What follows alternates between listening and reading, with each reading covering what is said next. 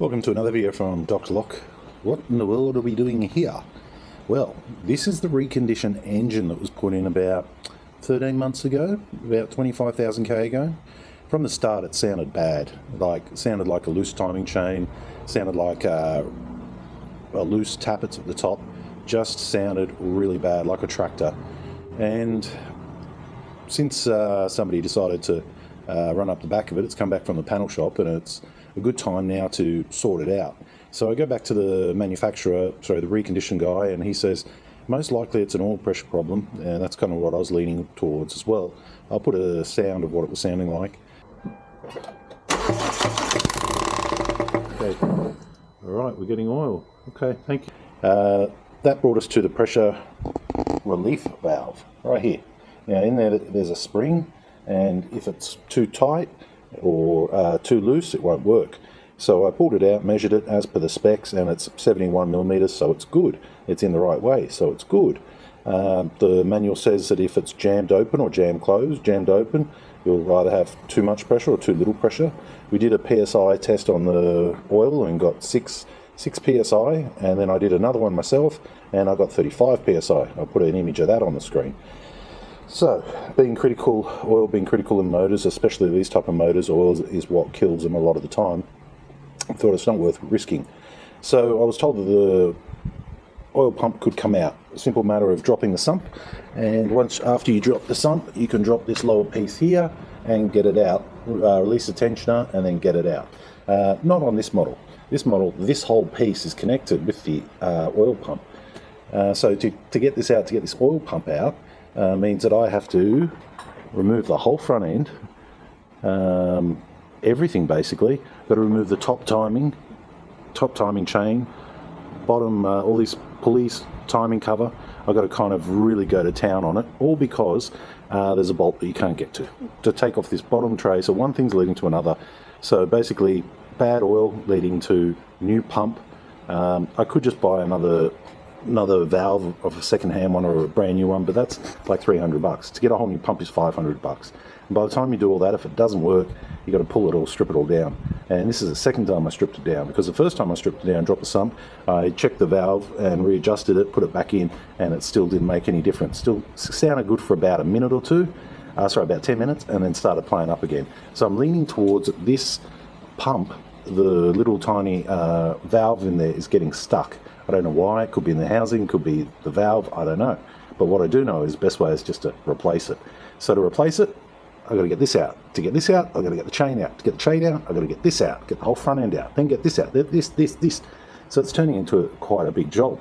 And it really begs the question, was this replaced? This petrol oil pump, this bit here, was this replaced? I just don't know. When I look at it, I think, maybe it was, maybe it wasn't.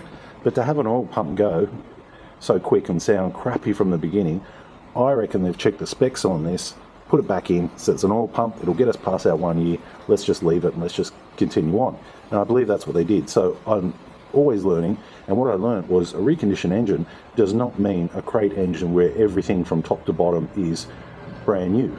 It's more of refurbished. If it's still working, put it back together, change some of the more common parts that go, like the timing chains, things like that. Even the timing chain, it's $200. I'm gonna, because I have to pull it off, I'm gonna swap it out because it sounded, pretty crappy. I did check that we were getting oil up to the chain. We are, but when you've got oil issues, either too much or too little, it's probably not functioning and operating correctly. So why are we doing this? Well, I got a quote from Hyundai. To do this was about $3,000 plus parts. Parts are about $1,000, so we're up to about $4 grand, and then plus it would have been a month or two wait with the car off the road. I get the part for $500 off AliExpress. Got myself a nice hoist, and I got a little bit of time to do it. It's pretty slow at the moment, so I thought I might give it a crack myself, because I'm getting real tired of asking people to do things and getting dodgy results, or it keeps playing up. So owning the problems of being able to do it myself is my preferred option. Even with the oil pressure, I gave it to my mechanic, asked him for 2 days, he finally did it, he said 6 PSI, and that might be correct, but it took me half an hour to get the sensor in, and the sensor lives underneath the alternator pretty much about here. If I can show it to you, Oil pressure sensor is right there, if you can see, there. So to get to that, can't get to it from the top, got to get to it from the bottom, and you've got to unscrew it, and then you've got to screw in the pressure sensor and all that sort of stuff. So that took me a good half hour, 40 minutes. My mechanic didn't charge me for it, so I really wonder if he even did it, because that was a real mongrel of a job. Anyway, so I learned something there. Learn how to check the pressure on this particular model. So the battery, we'll replace that too. That's only about 5 months old, and it's when you charge it up, the little green indicator, it still says it needs to be recharged. What's going on with that? Brand new battery, brand new motor. So a lot of things are giving me a lot of grief at the moment. Even the scissor lift went all the way down to where it goes down to double down, and it stops at about 1 foot from the ground. That's normal. Then you push the button, it doesn't go any further. I emailed the people who sold it to me, and they said, oh, it's just some proximity sensor. Here's a diagram. I thought to myself, after spending 10 grand, come on. First of all, he says, oh, we'll get somebody out there, but, you know, it looks like they just want to give me a wiring diagram and tell me it's a proximity sensor. I don't do lifts. Where the fuck's a proximity sensor? What the fuck does it look like? Give me a data sheet. Give me some photos. I mean, fuck's sake. And there's something else now I've got to study, learn on, and work out how to adjust a proximity sensor on a scissor lift, which I've got no fucking idea. But after spending all the money, that's where we're at. And after spending close to 15, 16 grand all up, maybe more, this is where we're at here. Pulling off myself, timing chain, and all the rest. Right, so a few things I did learn that are going to help people out who are working on their own H1 iLoads is you can pin the air conditioning back, as I've done here. Doesn't hurt it. There's some flexible hoses. They don't kind of bend out their shape, you know, too much. It's doable. I've seen that done. Many mechanics do that before.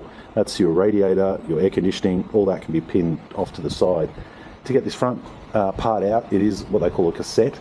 So you have to remove the bumper bar. To remove the bumper bar, I'll show you. Well, it's a bit hard to see there. Basically, I'm going to point to where all the screws are, so that way make it easy. Remove the bumper bar. You've got these plastic screws that go all the way along the top, along here, all right? All the way along there. Then you've got one under here, and you've got one on the other side in the same position. Then you've got these plastic clips that go all the way along the front, along here. These are your plastic clips. Okay, then you can just prise it out of here. You just wiggle, and you can take off the bumper bar. Of course, if you've got a bull bar or a roo bar, that's got to come off first. Once you get that off, then you can go to your support 1, which is here. This is 4 bolts and 1 bolt here, and that will come off. Bolts for that here, and it looks like that. Okay, once you get that out of the way, you can undo your intercooler. 2 bolts here, 2 bolts here, bolt here, plug, take it out from the back. Of course, you got your hoses. Of course, you got to drop your coolant. Once you get that out, you get that bar out. You get the intercooler out. After that, on the back of the radiator here, you'll have some brackets which hold in here and here. So they're 2 Phillips from here and here. To get to the one on this side, you have to remove the coolant reservoir. So 2 bolts here, 1 bolt here for the coolant reservoir, get that off. 1 bolt up here, 1 bolt up here for the radiator, and then you can start to manipulate it and move it out. Then the whole cassette basically comes out. What's the cassette look like? Well, it looks like this. This is the cassette. Okay, so 1 bolt there, 1 bolt there, all the bolts around here, and then 1 bolt on the side and 1 bolt on that side.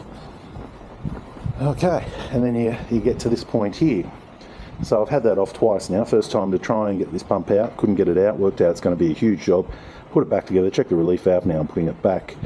And well, basically I'm stripping it down again because I'm going to get this out now. I'm going to have to pull off the timing, something I did not want to do, but that's what I'm going to have to do.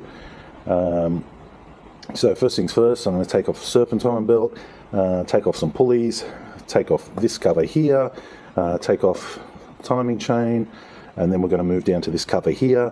Hopefully I can take this off and leave this one on and a few others. So I just got to get this off, and then I can get this oil pump out.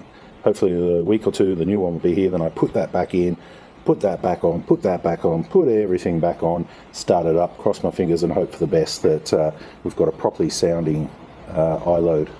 So that's where we're at. Nothing seems to be working as it should these days. Everything's just faulty or got an issue. So yeah, did I want to tackle this? No. Do I want to be paying another $5,000 to get this fixed? No. And if I was to pay $5,000 to get it fixed, chances are, if it's something else, I would have wasted $5,000. So might as well just do it myself. I've got the PDF workshop manual, so that's pretty good.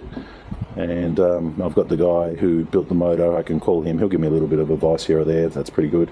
Failing that, I can always call a mate who's a mechanic and get him round. But you know, these things are not cheap. Calling friends around to fix things, not cheap, even though they're friends.